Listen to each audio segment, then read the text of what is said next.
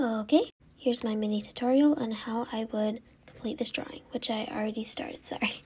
So in this video, it looks like you can really see the lines, but it doesn't look like that in real life. I don't know why it looks like that. Anyways, I use this pink for the blush. I put that on first, and then after that, I just use this. Usually you're supposed to use a lot of different skin tones, but this is more of a cartoony look, so I just used one. And so I just went down with this really hard. I didn't go lightly or anything first. Probably wasn't the best decision, but that's okay.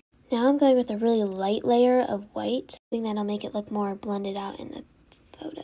What is that? So there's that. Looks slightly better, except I got black and stuff on it. I don't know how to get that off, though. Tips? It's fine. Maybe I'll just have, like, a mustache or something. I just made it worse.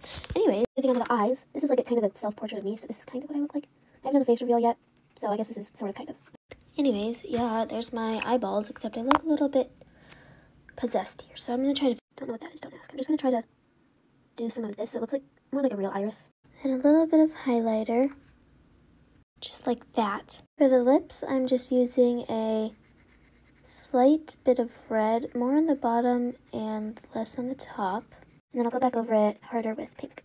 I'm going to go in with the nose, outline it with like a darker kind of brown. Nostrils, almost black. There's the face so far. Now the hair. The hair's kind of a strawberry blondish brown, so I'm using this first and I'll liner this on top of it. There's the hair. I did some of the darker parts with this marker just to add depth. I'll be going back over it with this pink. And there's that.